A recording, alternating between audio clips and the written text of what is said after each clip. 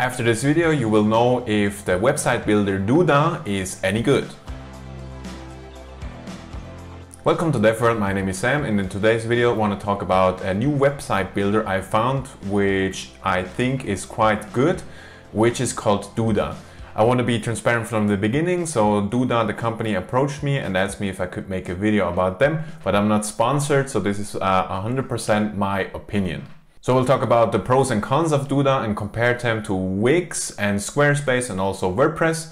And after that, I'm going to give you a summary what I think about Duda. But first of all, what is Duda exactly? So Duda is between, let's say, Wix and Squarespace. So it's a classic website builder, but it's not as restrictive as Squarespace, but also not as free as Wix. So let's get right into the pros of using Duda. So Duda lives off its templates. They have a lot of great templates where you can choose from. They look very modern, have animations, and are all around just very nice to look at and also very usable with the best, let's say, online marketing features in there. It's very easy to set up your Duda website. You can do it with a couple of clicks and then you're already up and running. So Duda is a great drag and drop editor. There is a possibility to freely move elements around like you would be used to with Wix, but it lives off the grid system, which I am a big fan of, that you are a little bit more constrained with your design choices. But especially good is Duda if you are an agency.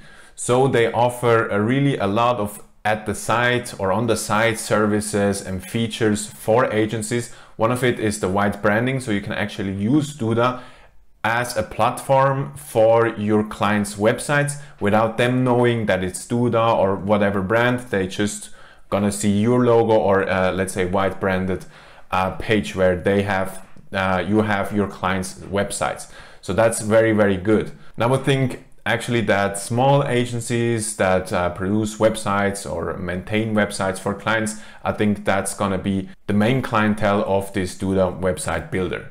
Because one of the features is also that the code that the website is actually producing is fully exportable. There are some restrictions, but way less than with other website builders, and it's gonna be just plain HTML and CSS at the end of the day, what you can export, which is great if you wanna change platforms, or if, for example, your customer wants to host it by themselves or anything like that. It should be very, very easy to transport or to transfer your website from Duda to code and then host it on another server.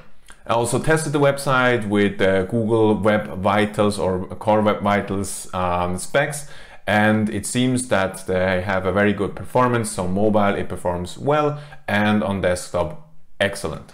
So then let's go into the cons. The first and obvious con is they don't have a free tier. Yes, they have a 14-day free trial phase, but after that you have to pay. It's surely not the most inexpensive website builder out there, but at the end of the day, we're talking about a couple of dollars a month. So especially if you're an agency and you use that for your daily business, these couple of bucks shouldn't bother you because you make way more money out of that. But if you're just a hobbyist and have a website for your last wedding or something like that, maybe a free tier on something like Wix would be better. Then if you deviate from the templates and the sections you can drag in, one of the good things about Duda is they have a lot of exchangeable sections, so about section, product price section, all of that is already done.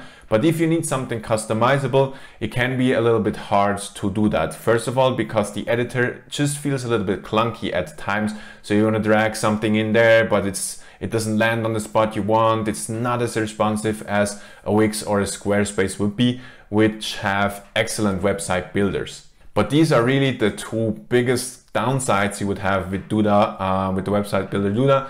But I have to say, especially if you stick to the templates and the already made sections, it's actually a great website builder, especially if you are an agency and you just want to exchange different sections for different clients. Because at the end of the day, most client websites, if it's a bakery or a car repair shop or whatnot, they usually just use the same different sections. So it's an about us, they have a price page and all of that. But you can go also in there and program or use Duda as a dynamic page builder. But this is outside of the scope of this video. Just know that you would be able to do that. So then let's go and compare Duda with Wix. I think they're probably the biggest competitors. It's very comparable. What I like about Duda is that, as I said, they have this grid system, so you're a little bit more constrained with your design choices. If you design websites with Wix, you can easily find yourself getting lost in all the possibilities you have. So this is surely one advantage, in my opinion, of Duda. Then also you cannot white brand or anything with Wix. Again, if you're an agency, this could be very important. But another big thing, of course, Wix is it has a huge community, a huge ecosystem. If you want to find some resources or something like that, even if they are niche, you will be able to find it easy or easier than with Duda, which is a smaller platform in general.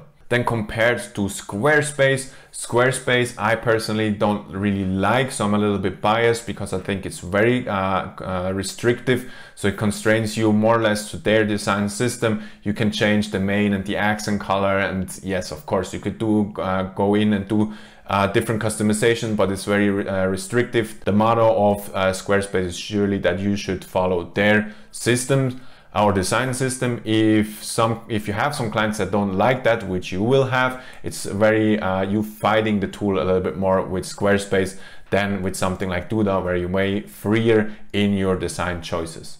Then what do I think? Should you choose Duda over WordPress?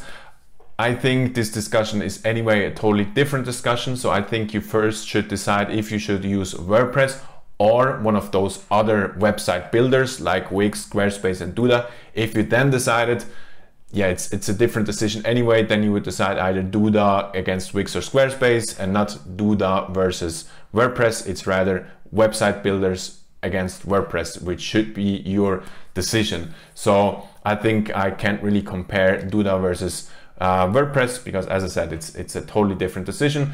If you want to find more if you should use WordPress or one of those website builders, I have a video about that in where you find the link in the description down below if you're interested. So what's my summary? I think Duda is quite similar to something like Weebly, but I've never considered Weebly in the last 5 years because it just doesn't feel as refined anymore. It does feel like the platform has a very good base, but it's just not has been maintained for a couple of years. So I wouldn't use Weebly, but Weebly has this nice grid drag and drop as well. But as I said, I never used it for the reasons I mentioned before. And the other thing is I really like Elementor. They also have this drag and drop grid system, but they're only, this is a plugin for WordPress. So if you don't want to use WordPress, which most of the time I don't want to do, I can't benefit from this great Elementor page builder. So, and this is really where Duda shines. This really fills that gap of not being as flexible as Wix and not being as restrictive as Squarespace, but it's right in between, in the middle, and it's more modern and more refined now than Weebly. So I think it's a very great choice, especially if you want a grid drag and drop system.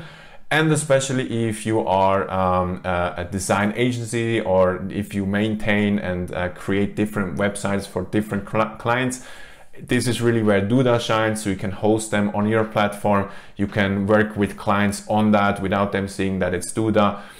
So it makes the presentation, how you work with clients, that much more professional. Again, the only real big downside I see next to the price, which as I said shouldn't be a big downside if you use it professionally, it's just a little bit the clunkiness if you really need something special, custom made.